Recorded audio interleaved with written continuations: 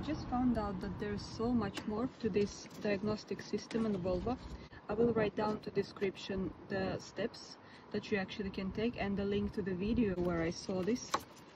You actually can test way more, and I'll show you how I tested if my idle control valve works, because there is one test where you use the battery to test if it opens and closes, but actually you can do it with this thing over here.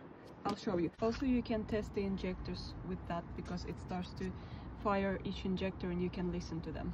To test the idle air control valve, we should do it on the port number 2.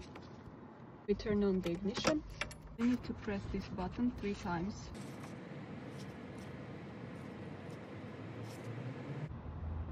It should start flash rapidly, and now it will run tests. First, the injectors will start firing. And now you should hear the idle air control valve.